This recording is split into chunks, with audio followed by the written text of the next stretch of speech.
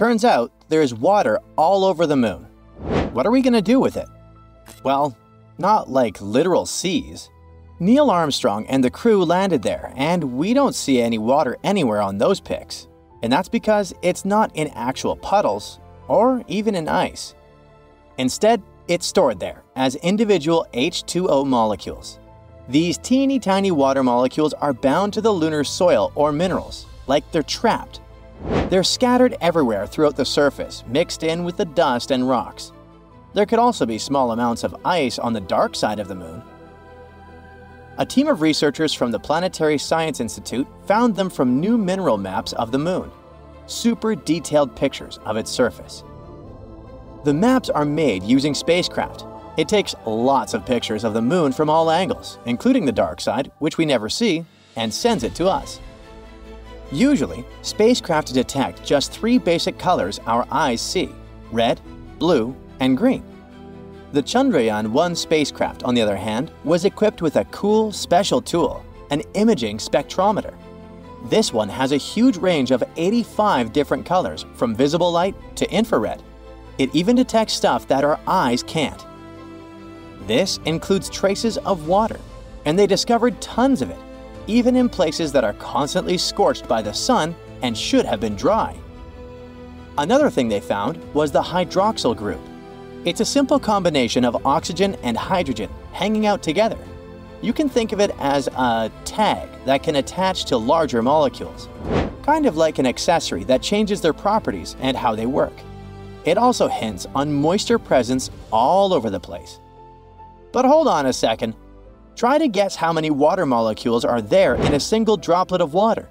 The answer is 1.67 sextillion. That's a number with 21 zeros. If we need such an insane amount of H2O for one tiny droplet, why would we care for these random single molecules in dust? The thing is, they could be super important for future astronauts on the moon. When you're far from Earth, every water molecule counts. If we can find large enough areas where H2Os are more concentrated, the astronauts could extract and collect them for usage. Of course, they wouldn't gather the molecules one by one, that would be crazy. Instead, they could use heating techniques to release the water from the lunar soil or minerals. Imagine heating a big pile of moon dust. This would cause those tiny trapped molecules to free up and combine into water vapor. They'd capture it, and that vapor can be condensed into actual usable water. Scientists can measure exactly how much vapor is being produced per unit of lunar soil, and based on that, they can estimate how much soil they'd need to heat to get a liter of water, for example. This process has already been tested in various ways during moon mission planning, so they wouldn't be going in blind. While each of these heated collections can get us only a small amount of water, over time, they could extract enough of it for drinking, producing oxygen for astronauts, and even creating fuel. So all this means that the moon has tons of the resource that would be life-saving for future moon missions. At first, astronomers thought they'd need to carry all this water from Earth, or that the astronauts would have to travel to the poles to find water. But now it turns out that we could produce it right there, even on the hot equator, which would make things so much easier. But these aren't the only important discoveries. The mineral maps also showed that the youngest parts of the moon held far less water. These youngest parts are called lunar mares. In simple words, they're just volcanic basins. Those large, beautiful dark areas you can see when looking at the moon, like Mare Imbrium and Oceanus Procellarum, were actually formed by ancient volcanic activity. They're considered the youngest parts of the moon in terms of geological history, but they're incredibly old, from about 3.16 to 4.2 billion years. The moon itself, however, is about 4.5 billion years old. When the moon was very young, meteorites just wouldn't leave her alone. All the impacts formed large impact basins. They also thinned the crust in some regions, shaking up the ground a little, which made it more prone to volcanic activity. When volcanoes went wild, it lasted for billions of years. It was a slow and steady outpouring of molten rock. Lava flows filled these impact basins.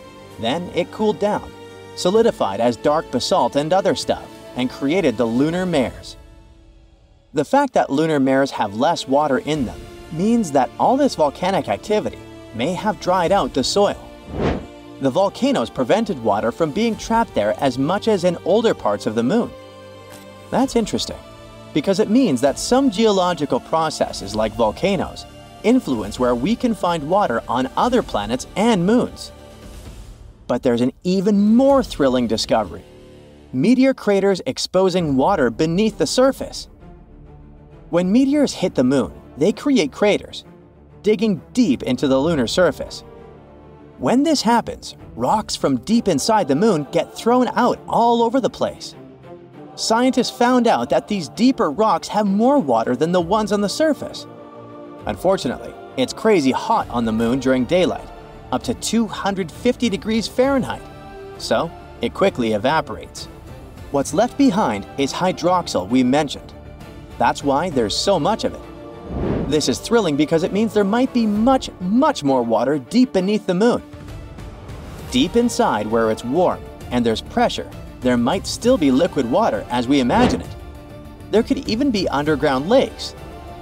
For that, we only need three things: a place where water can collect, heat to keep it liquid, and something to keep it from escaping into space. Like layers of ice, maybe, that act as a barrier for the lakes so they wouldn't leak out. Maybe we'll discover them someday, and that would be awesome. For a long time, scientists believed that water in space was super rare, and finding it would be a lucky occurrence. We thought Earth's water was brought here by icy comets and asteroids, making our planet very special. But as it turns out, we're not special at all. A team of scientists discovered that water is almost everywhere in space. They recently studied a young star called V883 Orionis. It's super far from us, 1,300 light-years away. That's about 1% of the entire Milky Way. There they discovered something amazing: water vapor surrounding the star, much like what we see in our own solar system. What it means is that water isn't transferred to planets by distant comets. It can form naturally around their stars. Water in space starts forming around young stars, like our Sun, inside giant clouds of gas and dust. In these clouds, hydrogen and oxygen atoms come together to form water molecules. At first, this water is often frozen, sticking to tiny dust particles. All this mix of gas, dust, and ice surrounds the newborn star like a blanket. Over time, the dust particles with frozen water bump into each other. They gradually form bigger objects like comets, asteroids, and planets.